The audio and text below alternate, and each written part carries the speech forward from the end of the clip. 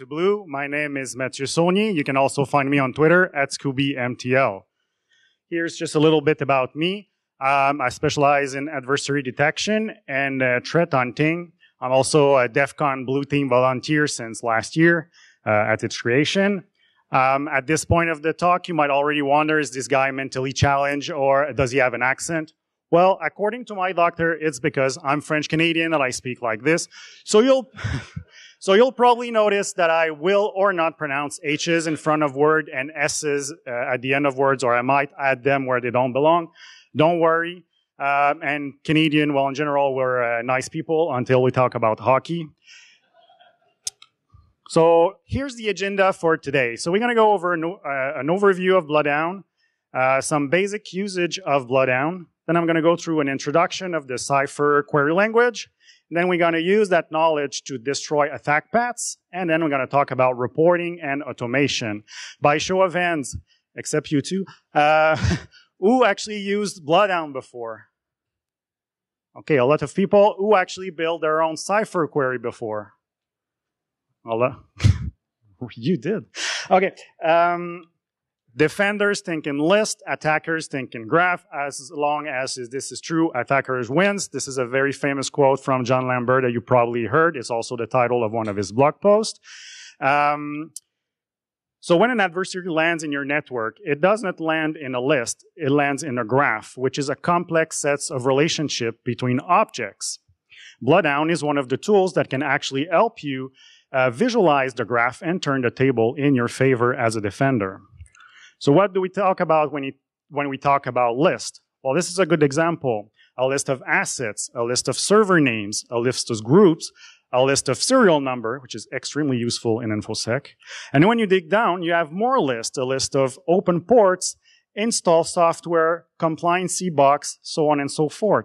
What all of those lists won't tell you that a graph will is how are those things actually connected together? In other words, what are the relationships that exist that you know of, and especially that you do not know of, between all of your assets? What is a graph? Well, a graph is not a security concept per se. It can be used in everyday life, like in this example. So you and Alexis are in a restaurant. Comes along Taylor and Jordan. You become infatuated with Jordan, and you're going to leverage a set of relationship in order to get what you want. So you're going to leverage your family relationship with Alexis, which is a coworker of Taylor, which is a friend of Jordan. And with that, you're going to find Jordan's phone number. Yay! And by the icon I used for that phone number, you can guess roughly how old I am. I also hope that you noticed and you appreciate that all the names and relationship are gender neutral. Put a lot of effort into that. Now in Active Directory, this is how it actually translates. An attacker will land on your network maybe by using spear phishing or password spraying or whatever. And from that user, he might have admin to his own laptop. Very bad InfoSec practice, but it does happen way more than we want to admit it.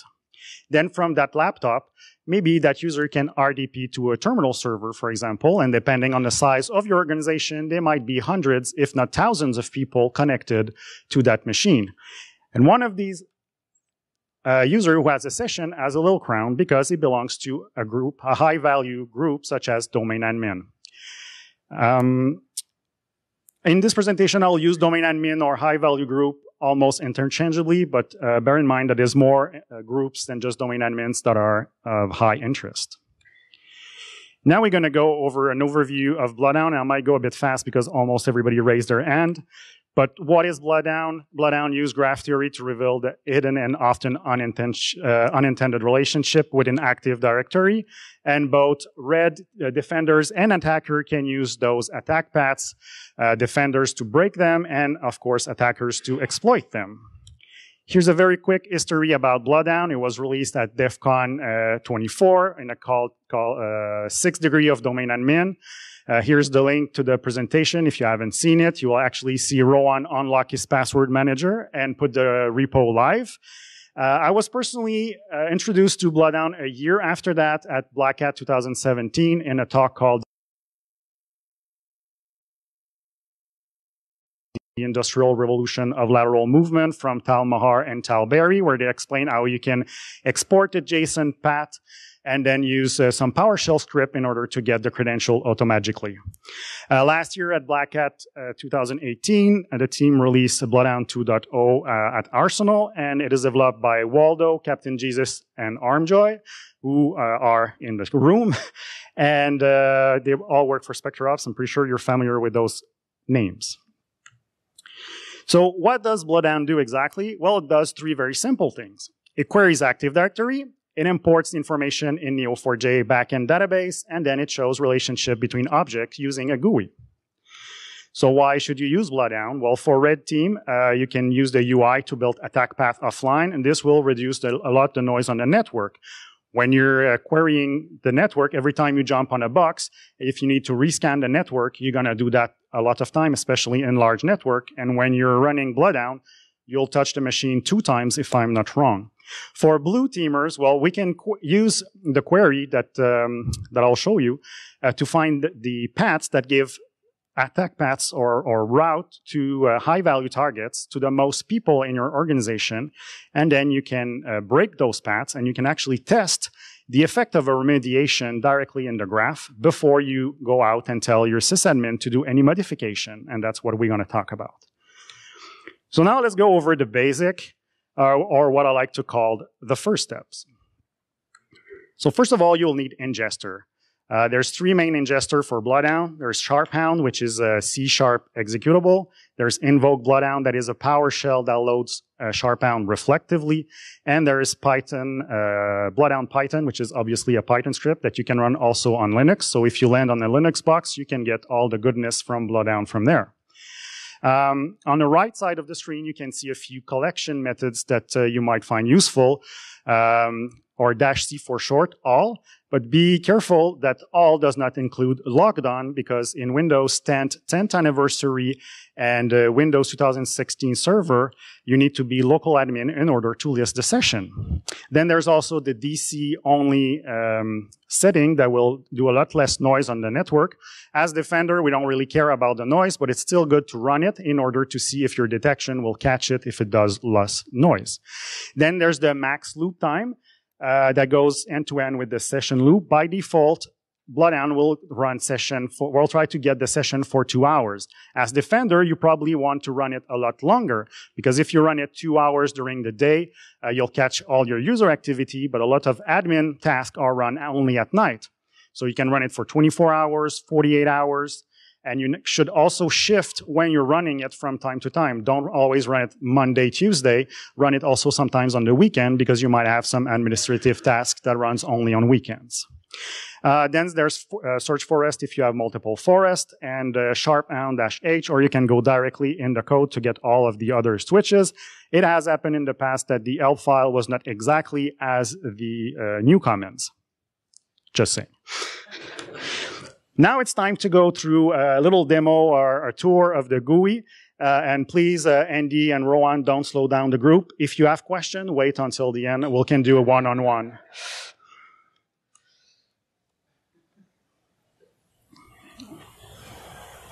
Just mirror, so it's going to be, whoops, wrong screen. Okay. So this is the screen that you see when you logged in BloodHound. So on the right side, you have the domain admin groups, and on the left, you have all of your admins. If you click here, you get your database information, some node information, and some queries. Most people usually run the second query here, find shortest path to domain admin. So that's what we're going to do right now. I'm going to query our database, and while the little doggy does this thing, we're going to continue our tour.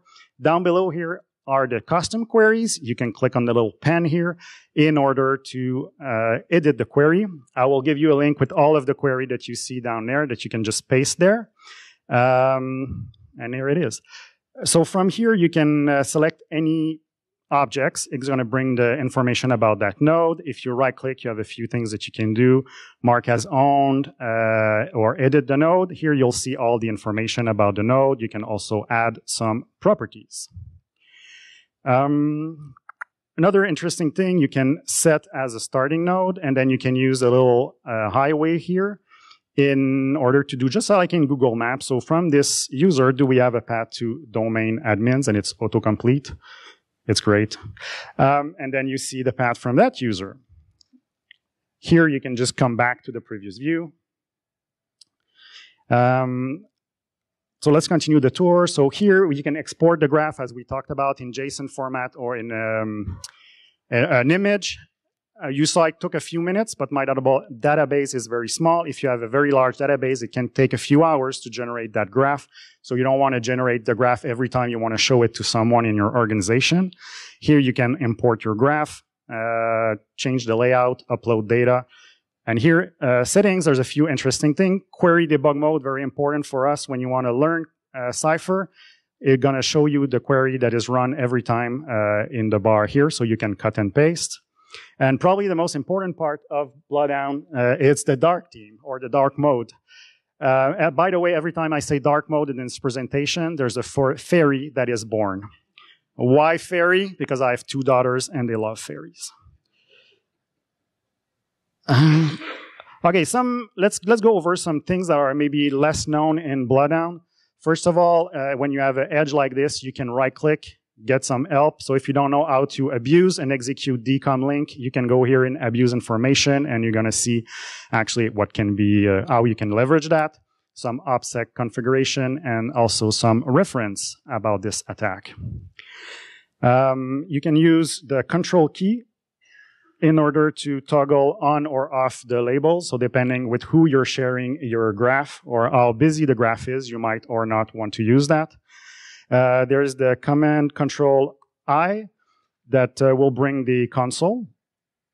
So if there's anything that the console want to tell you, or the backend database, that's where you're going to actually see things. And finally, yeah, here also you have, well, here you see that you have user. Little less known, you can also search for GPO using GPO colon. You can search for OU, and you can also search for domain that were queried.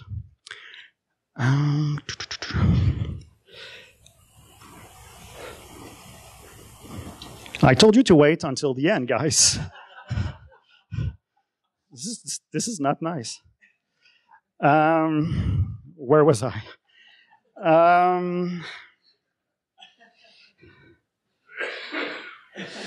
Where was? Sorry. Yeah. So the GPO. Oh yeah. There's also another key stroke that you can use. It's the space bar.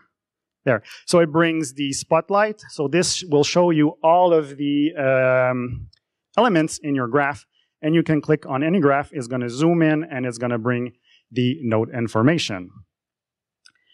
Another key that is not very well known, and I think it's the last key that I have to show you, is Command R. So that will log you out, refresh, log you back in, and then you'll have your new interface just reloaded. So, this one. Okay, so let's continue. So as I mentioned, whoops. That's the first fairy of the talk. Just have a little problem with my, just a second. Jesus.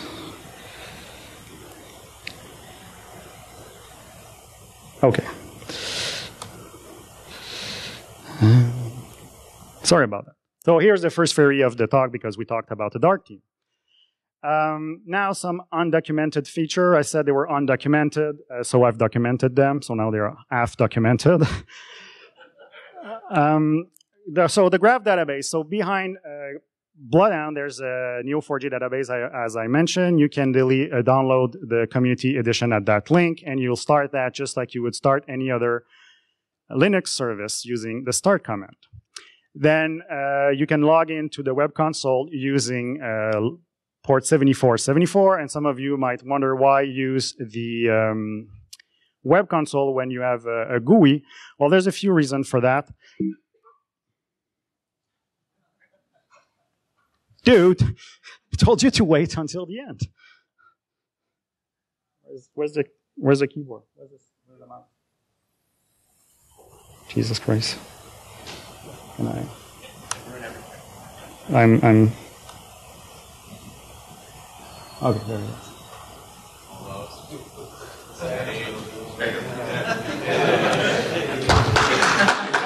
Thank you. So yeah, graph database. So one of the reasons why to use the web UI instead of the console is that if you make a mistake, you'll know right away instead of the little doggy running forever. So here, for example, I put the equal sign instead of a semicolon, and the interface is telling me when I fix my query, I get the actual result. You can also return properties where that you cannot do in the graph user in the GUI, in the BloodHound GUI. And also, well, the web console, as you can see, has a dark theme, which brings us our second fairy of the talk. Now that we've done the tour of the tool, we're going to go into Cypher, or what I like to call learning to run. So here's the basic about Cypher. First of all, you'll need a match statement to say what you want to actually get from your query. You'll need some objects. So here we're defining a variable u as a user. And if you want to access any properties of that object, you can use user.name. You'll also need some relationship, which is -- and a pointing arrow in the direction that you want. And if you want to specify the type of relationship, you can put it in bracket. Then you'll probably want to do some path finding. So here you can use shortest path or all shortest paths and specify the number of hops between two objects.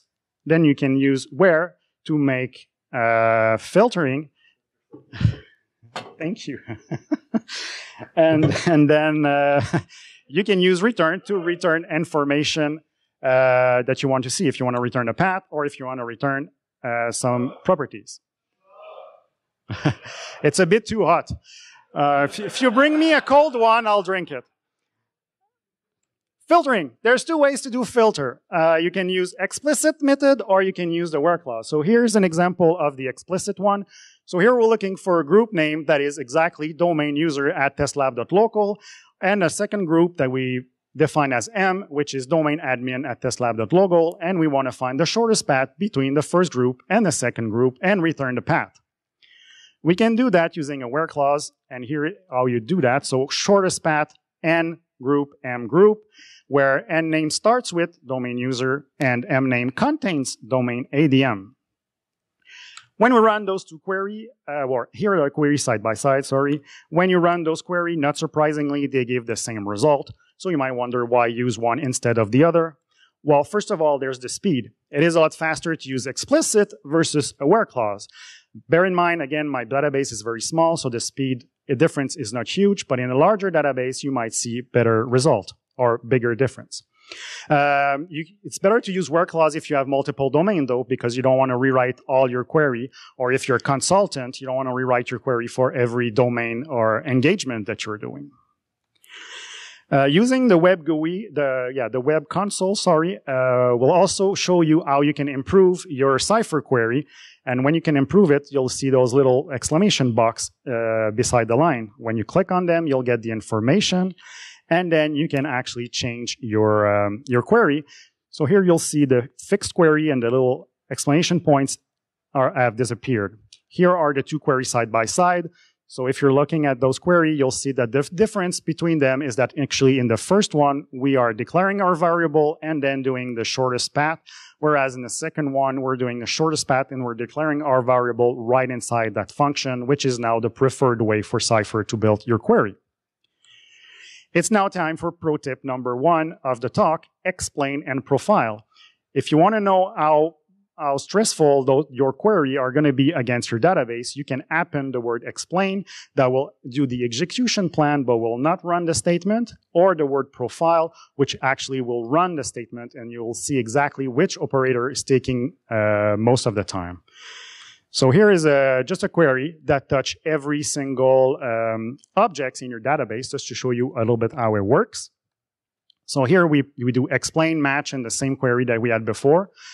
And you can see up here that it says that it's going to touch 1,600 objects. When we run profile, we have similar graph, but you'll see here that the number that it actually touch is over 16,000 objects. Here are some useful queries that I like to run. And here is the link to the GitHub repo that I talked about. And the last slide of the deck is a link where you can download the whole deck, so you don't need really to take pictures of everything. So what I like to do when I go into a new organization is run some information about domain user. I like to see where domain user have local admin rights, if there is any path from domain user to high value target, if domain user can RDP to any system, and then I want to check all the other rights that actually domain user could have. After that, it's interesting to look at Kerber roasting. For those who have no idea what Kerber roasting is, it's an attack where you request a weak cipher of a password in RC4 and you crack it offline. If you want more information, you can go to adsecurity.org by Sean McAuliffe. You'll get all the information that you need. So you can easily target only the high value account first, or list all of the accounts, and those queries, as I said, are there. And I also brought back the top 10 that were in version 1, because I think that as a defender, they are a great place to start hunting in your environment and exploring what you have. When you get good with Cypher, you can do query that look like this. Those two queries were actually shared by Andy or Waldo in the BloodHound Slack channel, but just to show you how it can become complex. So here we have optional match. We're collecting variable, we're adding them, and then we're reading from them using unwend. We count things, we do distinct count. And in the second one, we're actually extracting properties. We're filtering out of them. We can do also some maths. You can see here average and length. So it can get pretty complex. If you want to learn more about Cypher, there's the Neo4j cheat sheet that you can go and use. So now that we know about Cypher, we're going to go and destroy some paths.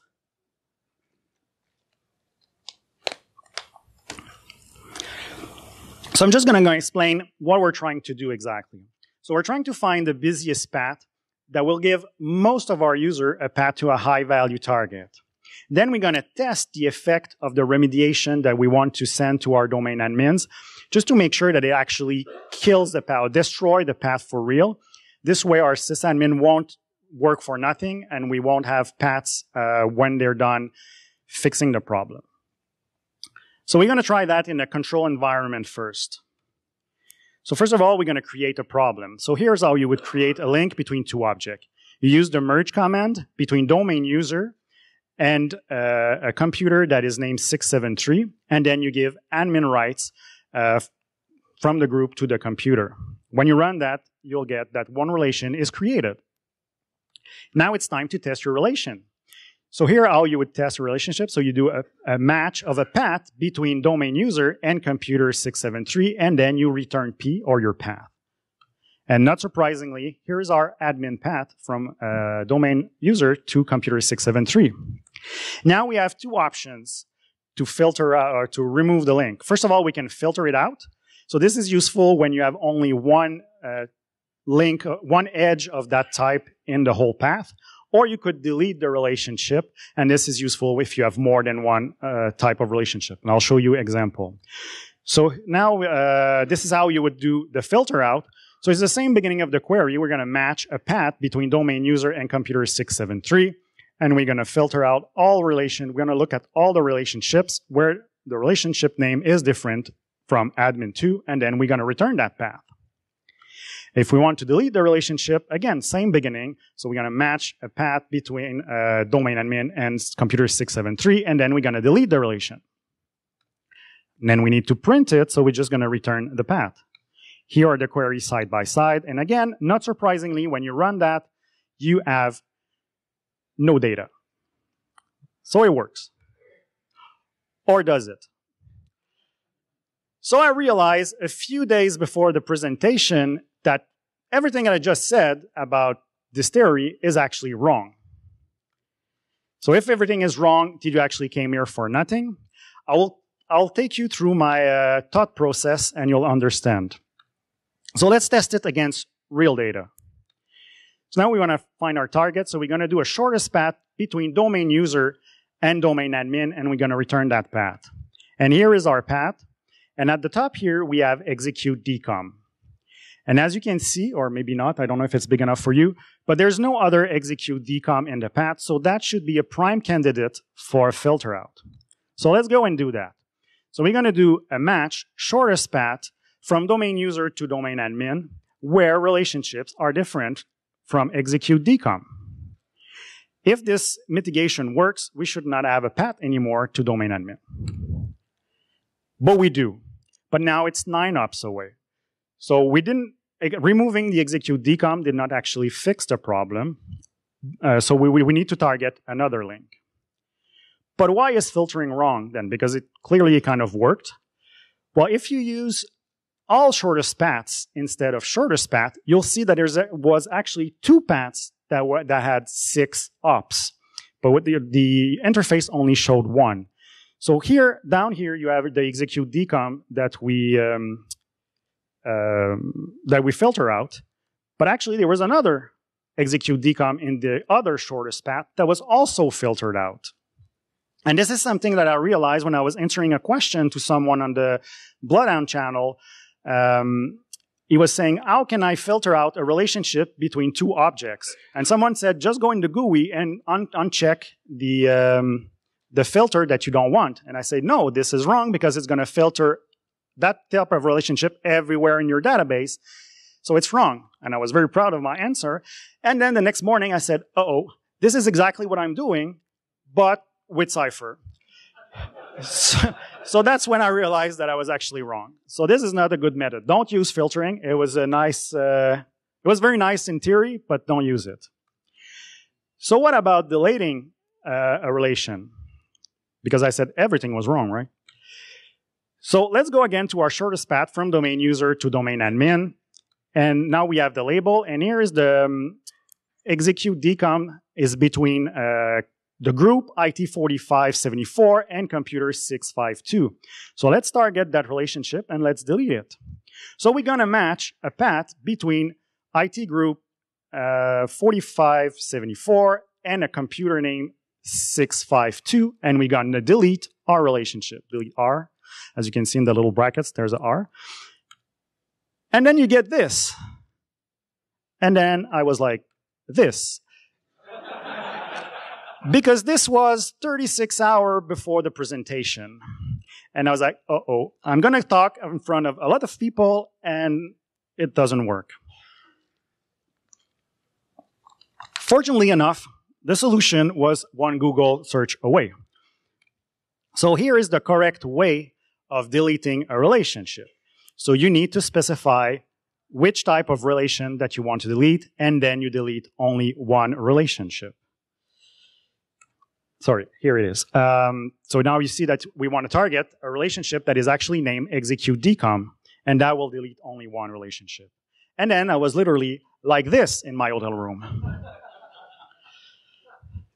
So using that technique, you'll get from the filtering that had 9 ops to the picture on the right, which is actually the right one, and we only deleted one execute decom, and we still have the other one as a shortest path.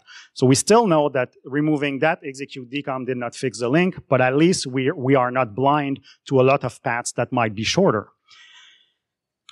So here's a little bit what happens is that if you run the same query in the 2 different GUI, you'll see that in Neo4j console, you see all the links.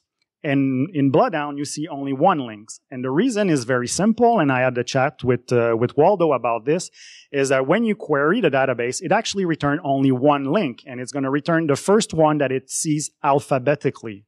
So if the most important link starts with a Z, you won't see it. If there's another link that starts with a lower letter. Well, this is something that you might want to consider. Also in the web console, for some reason, it also returned only one path, but it shows them all by some black voodoo magic. So let's recap a little bit what happened. First of all, a graph is like a map. So it's not because you close one street between 2 cities that you cannot reach that city. There's always another, well, most of the time there's another way to get there. BloodHound will show only one relationship, even if there's more than one. And it is possible to delete a specific relationship if you give it a name. Also, be careful. When you start deleting relationship, you need either to recreate them, or if you delete too much and you'll use track, you can re-import your old database and it's going to recreate it. So now that we've got the right solution, we can get back to what the presentation was about and go for pro tip number 2 of the talk. Hey Scooby, will there be another fairy? Sub T. Ah, that's lovely, Casey. I won't spoil it to you, but there might be another one. So here, by default, BloodHound only have 5 groups that are high value. In your environment, there might be more, or there are probably more. So here's a query that will actually show you all the groups that have admin in the name and that don't have the high value property set to true. So in this fake environment, here what we have. We have Asia admin, Europe admin, and North America admin. You can use this query here, it's the same beginning, but then you can set the high value property of those groups to true, and now all of your important groups are high value. So it's going to change from the 5 default one to the 8 groups that are actually important in your environment. Pro tip number 3, it's nice that you have all the groups that are high value, but what about their members? So this query will query all the groups that have high value and then set the high value of all of the user to true. I'm not sure why it's not done by default, but it's not. For those who have a good eye, you might have noticed that the relationship in this one is actually reverse. This is just, again, to show you how flexible Cypher can be. So it's going to change, visually, it's going to change your graph from this. This is domain admin and all the domain admins in the group, to this, where everyone has his little diamond, meaning that they high value target. When you run this in your environment, what it's going to look like, if you run the all shortest paths to high value targets, it's going to get from this originally to this. So you can see that there's actually a lot more high value targets that exist in your environment than what was shown originally. Now it's time for pro tip number 4. And I know, it's not Christmas, but I keep on giving. So here is a way to improve some of your query, and this is a tool in the shell, as you can see, and we're going to come back to that tool later, but it's just to show you exactly how long it takes to run every query. So in the first one, you can see that it's slightly longer than the second one, and there's a very slight difference. In the first one, you are returning a path, and in the second one, you are returning a property. And it is a lot faster to return properties than it is to return path. So if you don't need the full path, just return the property that you are interested in. Again, my database is small. On a bigger database, it's going to make a bigger impact. Another pro tip to speed up the process is that you, and there's again a very subtle difference between those two queries, and it's right here. In the first one, we are defining a variable to our relationship, whereas in the second one, we do not. So if you do not plan to do anything with the relationship, you don't need to actually put a variable, and I see some people nodding. If you want to learn more about BloodHound and how to use it as a defender, there was a good talk by the SpectreOps crew called Operationalizing BloodHound Attack Graph for Defense. This is the link. Sad Processor also did some research. In the first link, he explained how he whitelist nodes using some properties. And in the second link, it's actually some Cypher queries and Cypher training specifically for BloodHound. There's also obviously the BloodHound Slack, especially the Cypher query channel, whereas lots of people are active and will help you build your queries. Now it's time to talk about reporting, because attackers think in graph, management thinks in metrics, and as long as this is true, ops will suffer. Thank you. I want to thank Sad Processor for being the originator of this.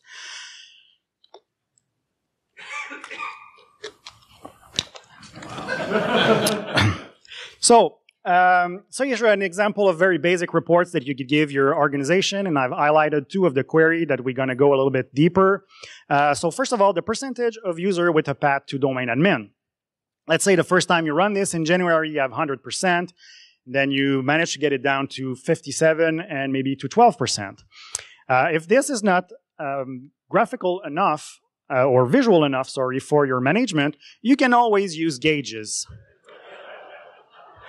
And if this is not visual enough, well, honestly, I cannot help you anymore. These ones have been made very, very easily with Google Docs. So here's the query that you can use to show the percentage of users who have a path to domain user. So this query goes, I'm going to try to explain that a little bit. So you're doing an optional match where you are looking for users that have a path to domain admin. Then you're doing another match where you're looking for the total of users, and you count them, you count the distinct number of users you have, and you put that in a variable that you call uTotal. And then you count also the distinct user that has a path. And then you do some maths right in your return function. So you say user that has a path divided by my total user multiplied by 100%, they will give me my percent. So here you have it, 100%, which is pretty normal because I've created the link for that. And now the second query that I want to show, and this one I'm also very proud of because I worked very, very hard.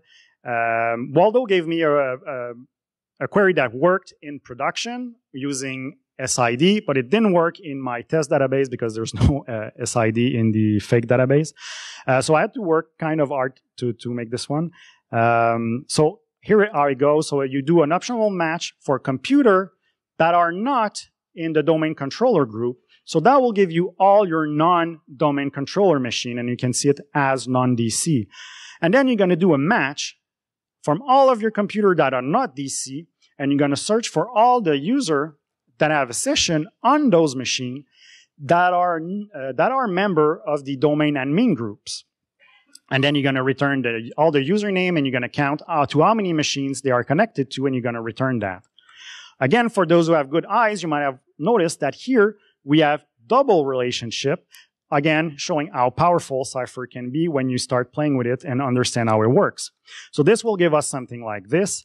So all the username and all the number of connection they have. So now you know who you can target in your organization to give some training and explain how it works. If you have more cryptic username and this doesn't mean anything to you, there's a little neat trick here. You'll see this is pretty much the same query that I've just shown. There's a slight difference, is that in the return function, we use brackets, and this way we can return more than one attributes. So that will return something that looks like this. So we have the username and then the display name from the database. Now again, another way to be more visual maybe is to use logarithmic view or logarithmic bars. This is probably not the best way to show it, but it's difficult because like if you're looking especially for Kerber hosting, you'll have very large number, and for the rest you should have very small number. But I hope I get some points because I've used a dark theme. Oh, the third fairy of the talk. Now it's time to talk about automation. Because let's be honest, we don't like to do things again and again and again. So here we're back in the shell, and there's this Cypher shell utility that is located in the bin directory. So you can export your username, export your password, and then you can paste your Cypher query right in the shell. So this query, for example, is actually, you're looking for high-value, Kerber-hostable accounts that are member of high-value groups. When you run that in the shell, this is what you get.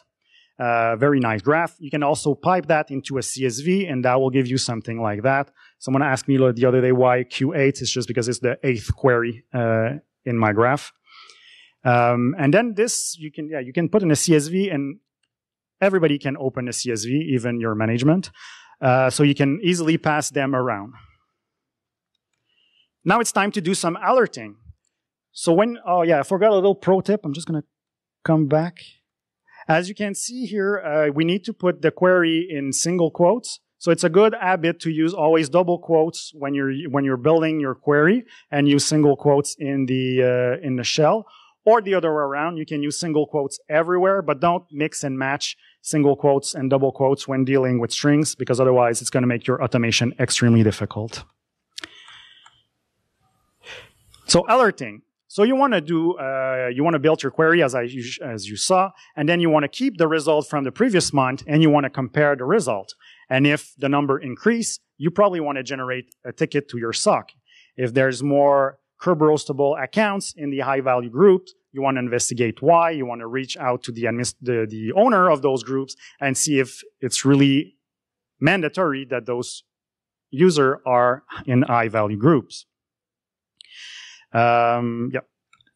Now it's time for the conclusion. So here are the key takeaways for the talk. With a tool like BloodHound, defenders can start thinking in graph too.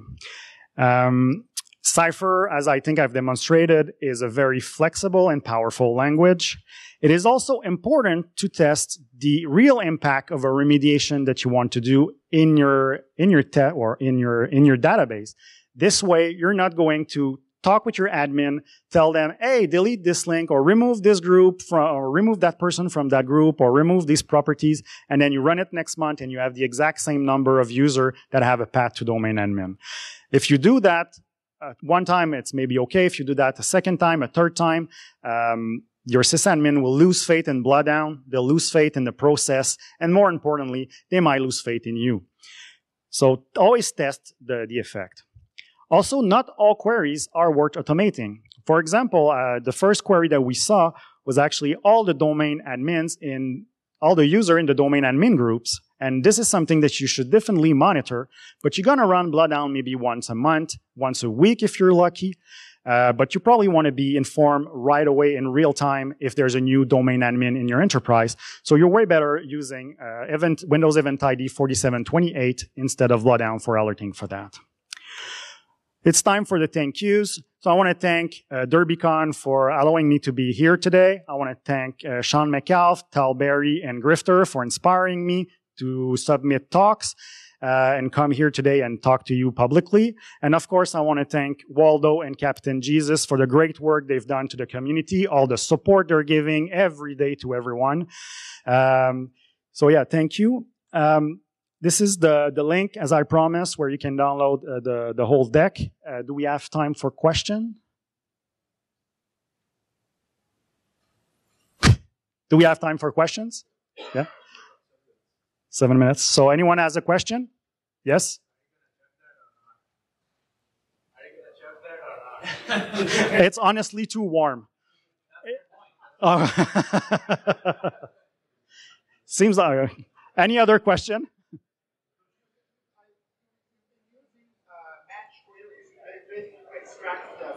Your experience, who's going to be adding stuff to the graph to merge or create?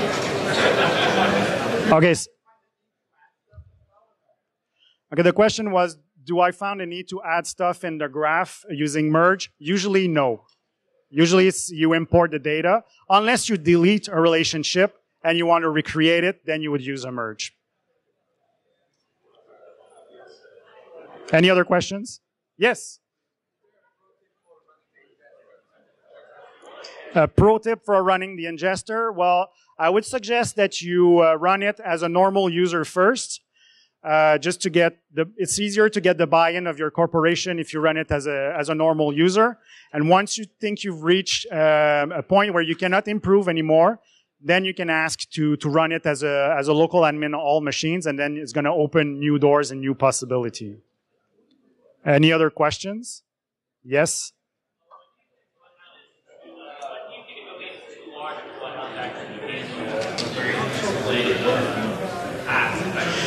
The question is, when do I think a domain is too large for BloodHound to handle? I don't have the questions, but you might ask these two guys right here. They might be able to answer.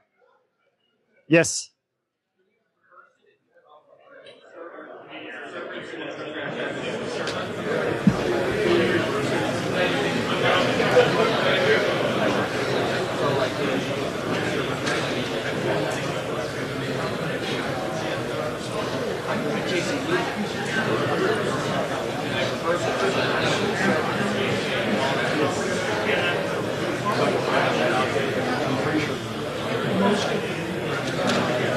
One last question, maybe, before everybody leaves.